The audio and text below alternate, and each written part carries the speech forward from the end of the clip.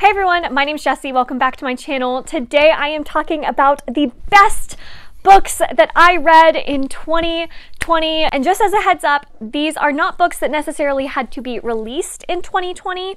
It's just books that I discovered for the first time in 2020. So I have a lot to talk through. I'm going to try to organize it a little bit by genre, and we'll start with fantasy and work our way to just general fiction books. Also, a quick heads up, just in case, before we get started. If you all are wondering why I have some books turned around on my shelves, I have decided that I am turning around all of the unread books on my shelf to give me even more motivation to get to them, because I really don't like the way that this looks. So this is helping me totally stop buying new books so that I can just get to the ones that I need to read on my shelf so that I can turn them around and see their pretty spines. Okay, now let's get into the video. Starting with my favorite fantasy books of 2020, the first mention has to go to Lord of the Rings, the classic quintessential fantasy trilogy.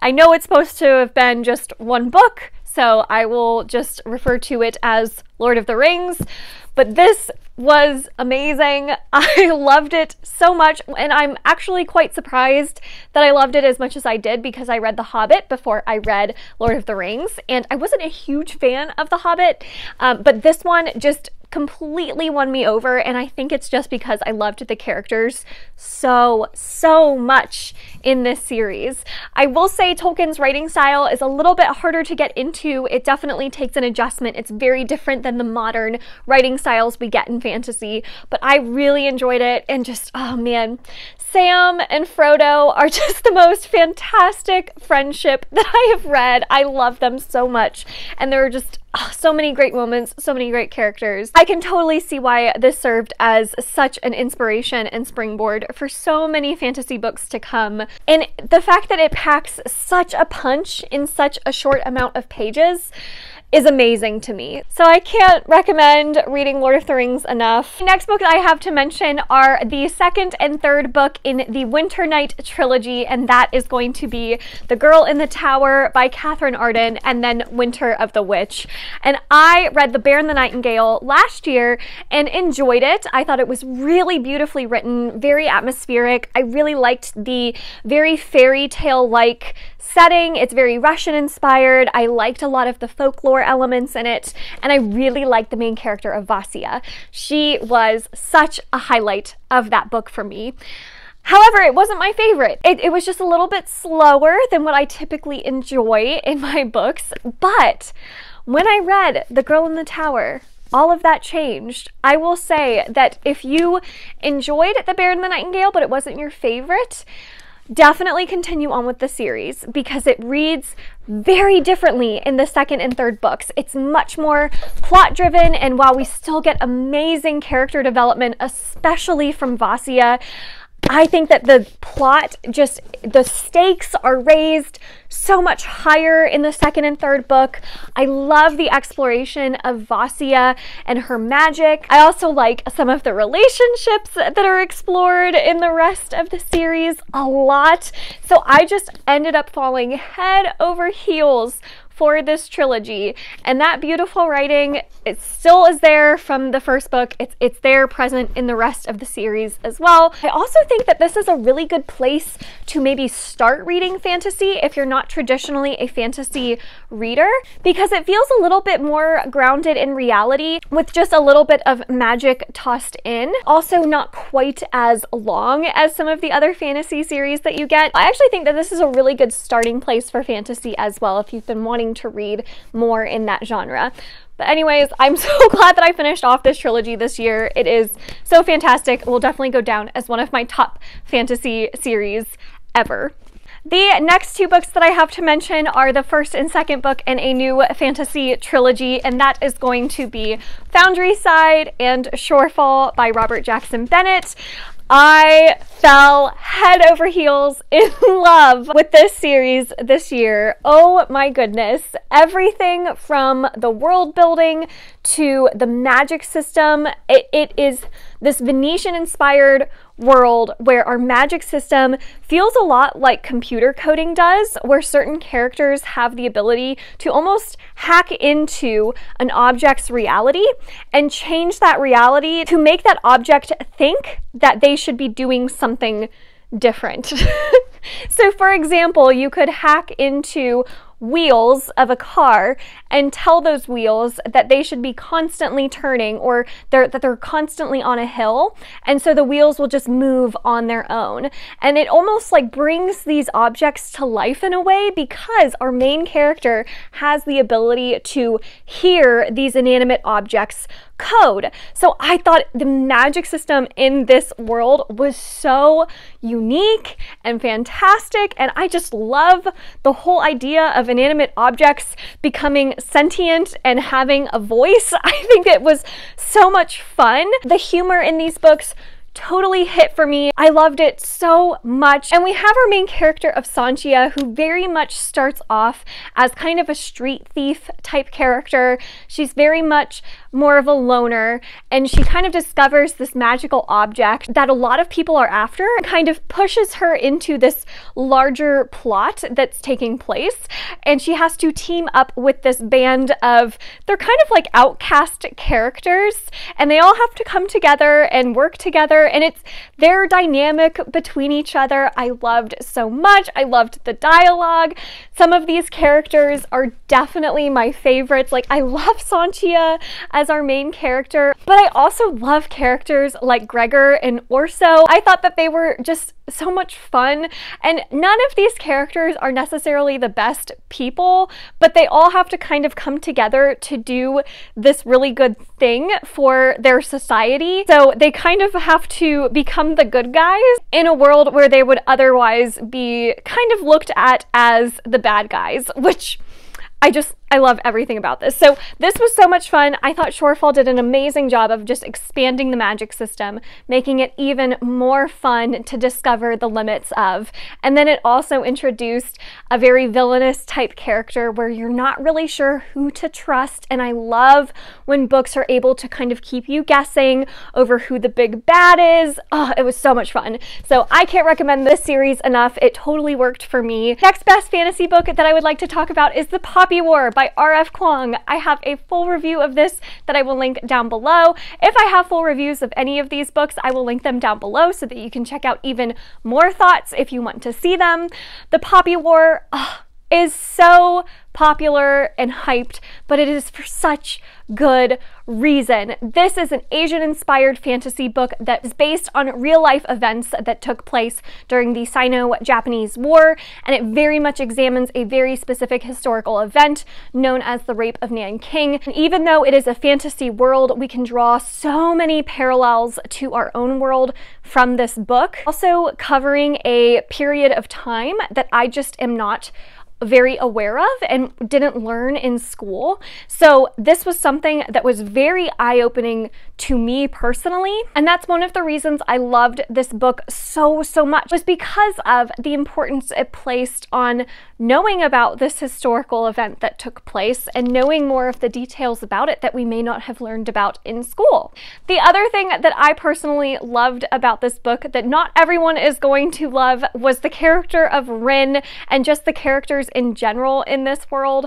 I loved the main protagonist of Rin so much, who starts off as this war orphan and is being watched over by these guardians who don't necessarily treat her like she's family. She ends up taking this test and passing with flying colors and is admitted to the most prestigious military academy in the country, and from there her story begins of her kind of training in this academy and then being propelled into war.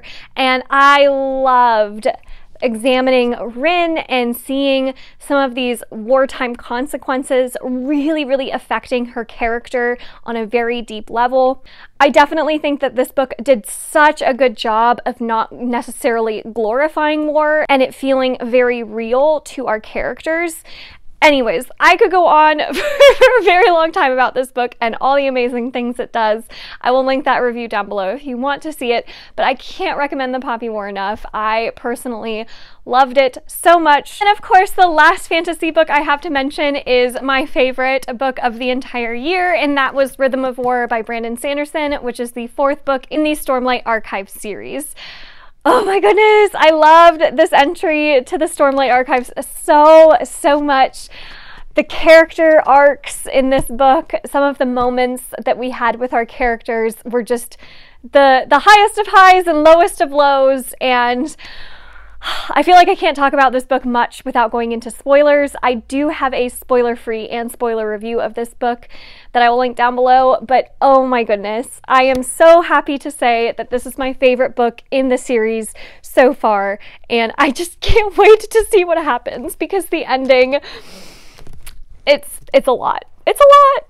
Moving into sci-fi, I do have a couple of sci-fi books that I want to make sure to talk about as being some of the best books I read, starting with the Sleeping Giants series. This is Sleeping Giants by Sylvain Neuvel and Waking Gods.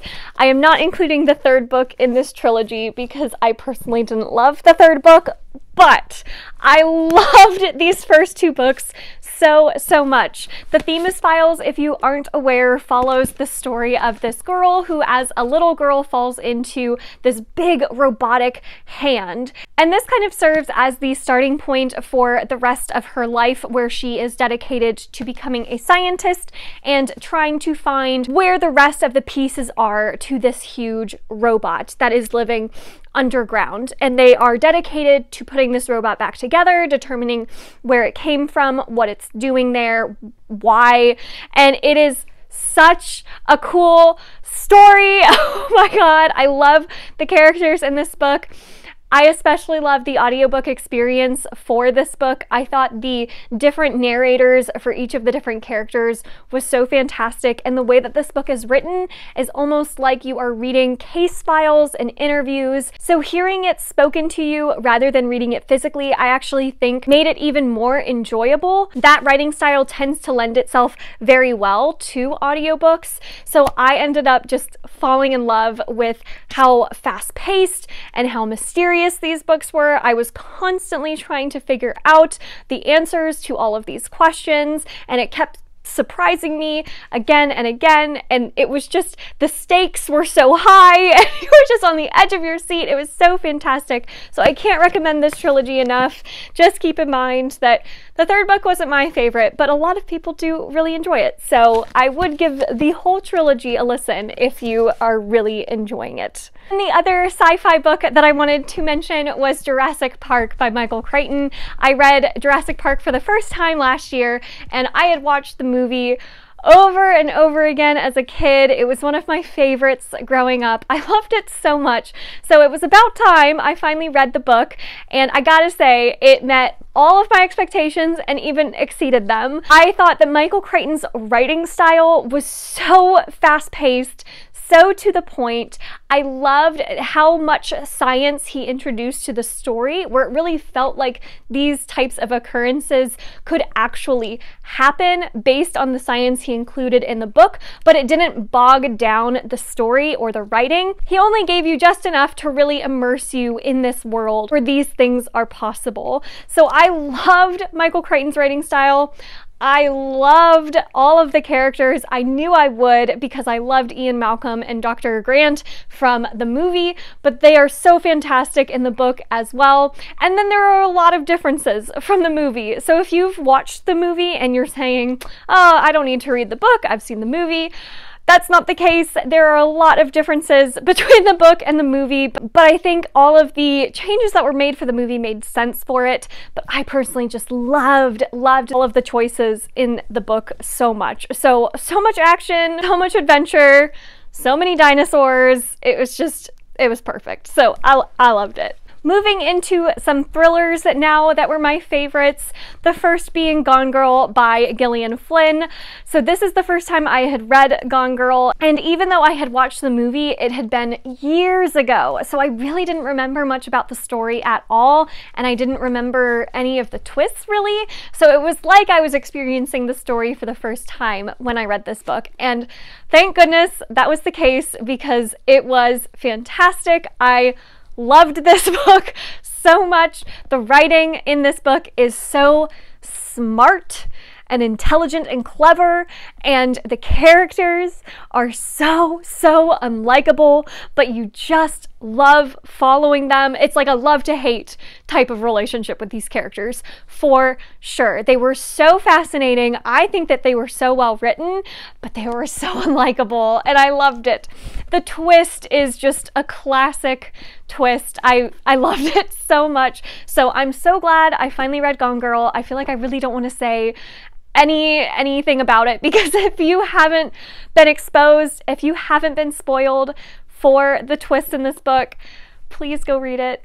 It is so good. And read it soon before you get spoiled, because once it's spoiled, then it's not probably as enjoyable, but if it's not spoiled for you, I think it's going to be a lot of fun for you to read. The next one I have to talk about is The Whisper Man by Alex North. This was definitely a surprise. I was not expecting to love this book as much as I did. I listened to this one on audio and I thought it was fantastic. There are a lot of horror elements to this. It felt like it wasn't a very traditional thriller. It very much had such creepy visuals and imagery in it. It is about a little boy and his dad. They move to a new town. There is this man known as the Whisper Man who was this serial killer who had been caught and locked up several years prior, but there is apparently a copycat killer on the loose who is also calling himself the Whisper Man, and there's just a lot of really cool things about this book that I love in my thrillers. One being the whole imaginary friend trope, and you not knowing whether or not a lot of the kids' experiences in this book are real or not. I love that stuff. And then you also have the parental relationship that I love exploring in these types of books, in thriller horror books in general.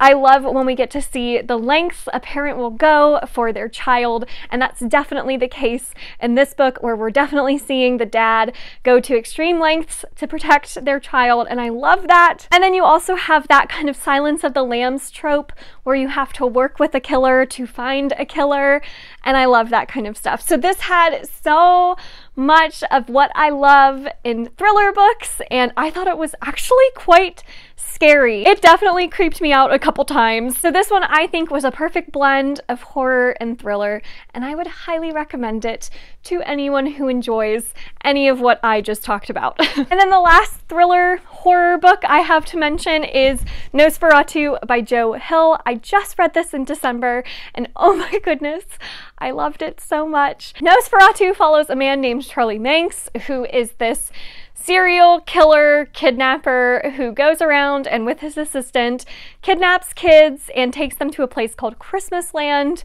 where he eats them. Pretty much. So Nosferatu, if you know what that means in German, you might know kind of the direction of this story. Nosferatu, I think, is a horror book that leans very heavily on the fantasy aspect of horror, which I love.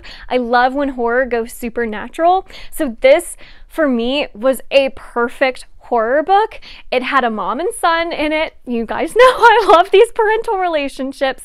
It had an awesome protagonist. Vic is a protagonist we follow in two different timelines, one where she's a teenager and one where she's an adult. I loved her in both timelines so much. She's very flawed, but she is working so hard to try and get past her flaws and be the hero of this story and of her own life, and I love that about her so much. And then we have Charlie Manx himself, who is such an awesome villain. Oh my goodness, talk about a great horror villain. Charlie Manx is one of my favorites of all time. I loved him. I mean, I like love to hate him. It was very creepy, but oh my goodness, I love it. And the fact that this takes place in a place called Christmas Land, where we have all these creepy things that are related to Christmas happening, and it just makes it so much fun to read. So I highly recommend checking this one out if you've been wanting to for a while. It was so much fun. Oh my goodness. And then the last two books I have to talk about, one is a fiction and one is a memoir. So talking about the memoir first, that is Between the World and Me by Ta-Nehisi Coates.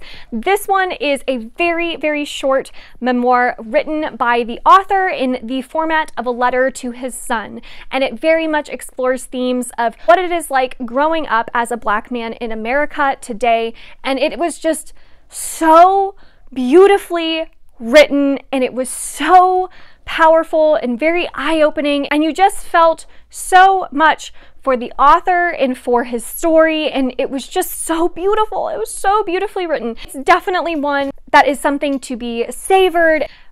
Beautiful, beautiful book. I can't recommend reading this enough, and it's very short, so you can definitely fit it in with all the other big books in your life. And then the last book I have to talk about is a contemporary, and that is Daisy Jones and the Six by Taylor Jenkins Reid.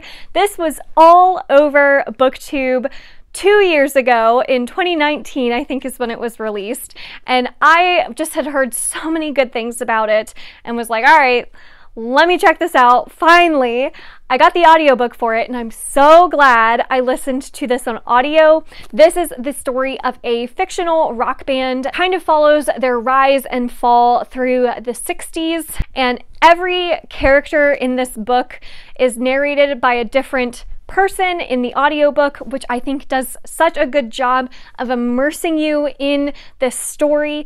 And the way it's written, it's almost like you're listening to a podcast, because it's written like a documentary where all of these characters are being interviewed. And I honestly don't know if I would have enjoyed it as much had I read it physically.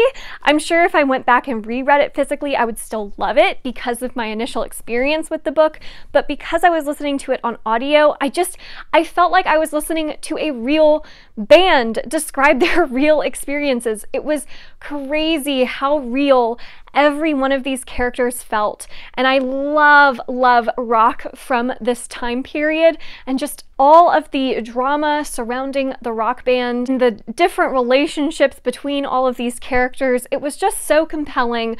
I remember just finding any excuse to listen to my audiobook. I was like, oh, I guess I could clean the house right now. Perfect audiobook time. I was just finding any way to finish this audiobook because I was so enthralled with these characters' stories and just how real they truly felt. And Daisy Jones as a character is awesome. She felt like just the coolest girl, but was so incredibly flawed, and her flaws were on full display. I can definitely see someone either really loving Daisy Jones despite her flaws or really not liking her because of them, but I loved her as a character so much, and just exploring the rest of these characters was so much fun. So highly recommend if you like the idea of hearing about a fictional rock band.